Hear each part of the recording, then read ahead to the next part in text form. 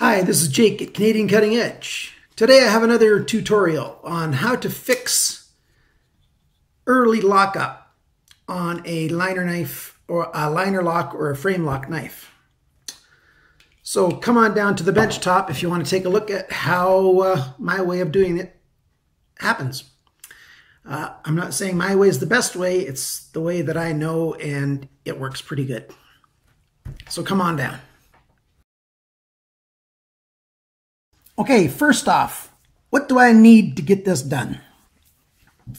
You need some tape for safety. You need a marker, preferably a, this kind of size, midpoint or larger, not too terribly large, you don't need.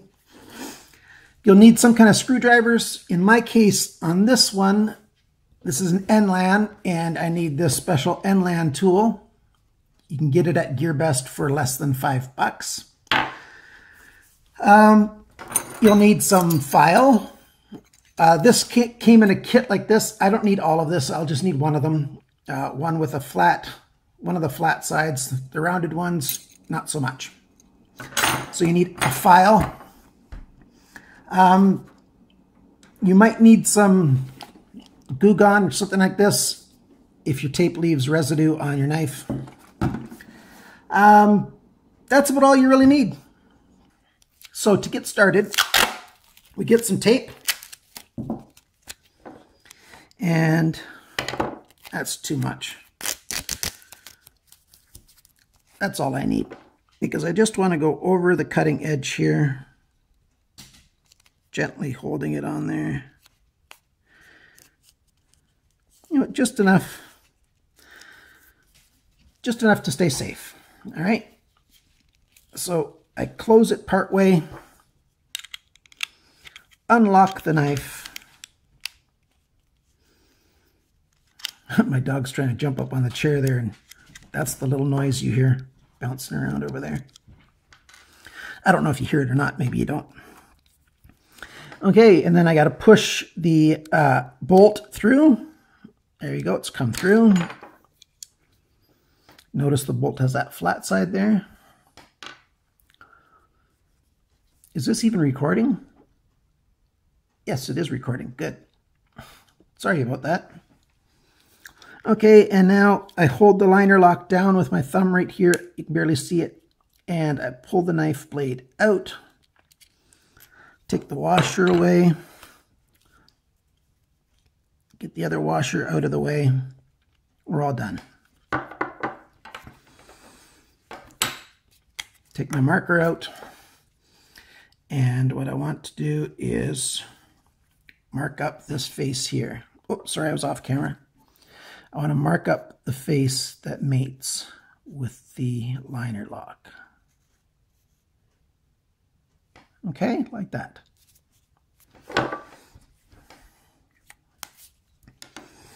Then I want to take one of the fine files that I have, a flat surface of one of them, and since this edge is where the liner lock hits first and it moves across to the other side, I want to take a little bit off of this leftmost edge. I don't want to take off material from the whole surface, because then I might take off too much and the liner lock will just be able to slide right past. We don't want that. So just slide the file across.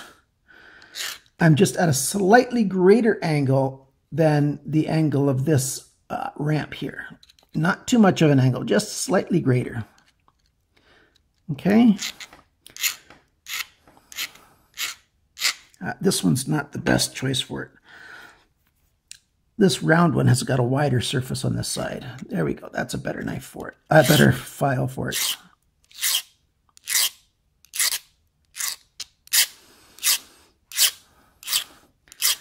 With this file, I'm just sliding one way.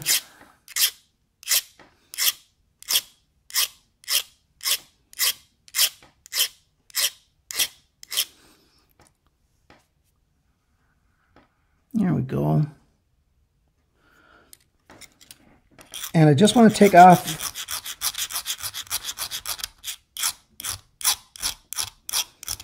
just a little bit here.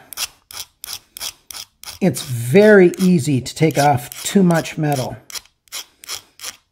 If you take off too much metal doing this, the lock will go right across and won't lock up at all.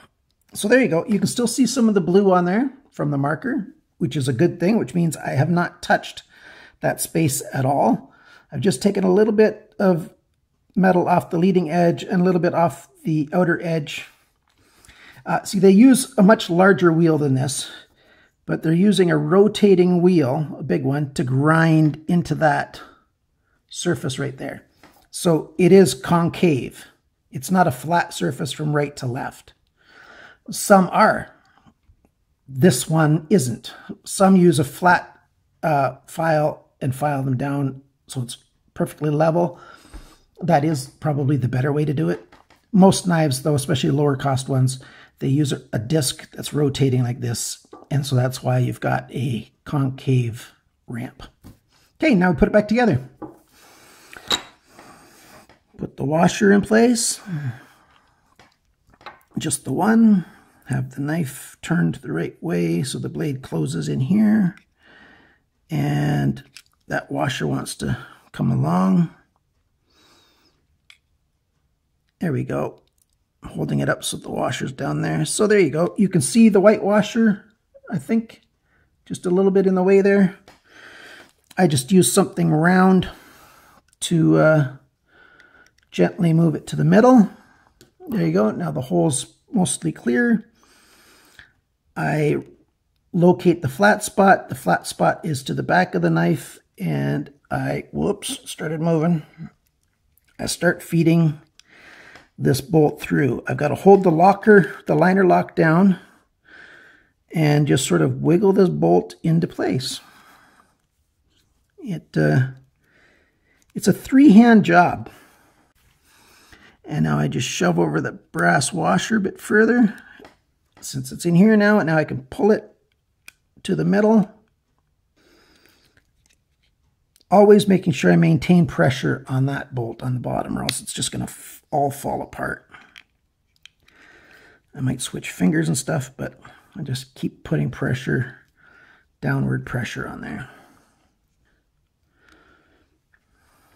Let's tap on it instead. Ha! That's all it took, a little tap. Popped all the way through. Sometimes vibrations, just little vibrations, all that it takes. It doesn't line up quite right because I haven't tightened it up yet. All right, let's see how this works. Okay, it's not very far over, but that wasn't a very hard open. Okay, open that hard. And get that where the light is. There you can see it's almost with the locker arm all the way over to the knife. Just do it this. I'm going to oil it too after I'm done this. Okay, that's pretty good.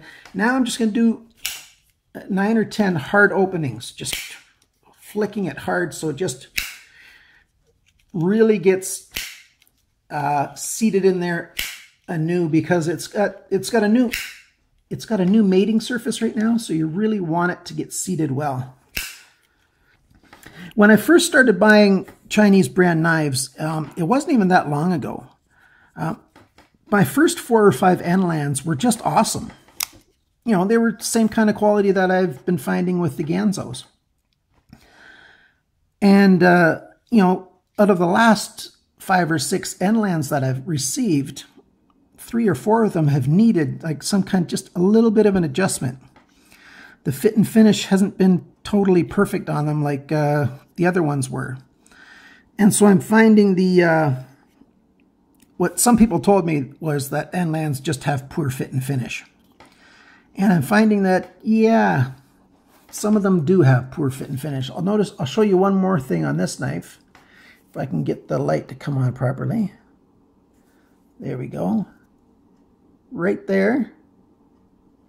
You see that? That looks like a tiny wormhole just from the coloration of the wood and stuff there.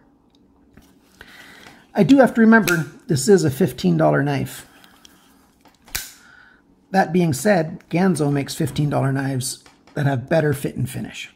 But this shape, the first one I had of these is orange with orange G10 scales. And I liked it so much that I ordered this second one with the wooden scales. And this is actually my primary carry, my most often carried EDC. Oh, the one with the G10 was. And I'm switching that into this rosewood one. I use that pouch. That's why I took the clip off. I carry this in a pouch and not in my pocket. I just like the shape of this knife so much. I'm not terribly fond of, 8 CR13 MOV.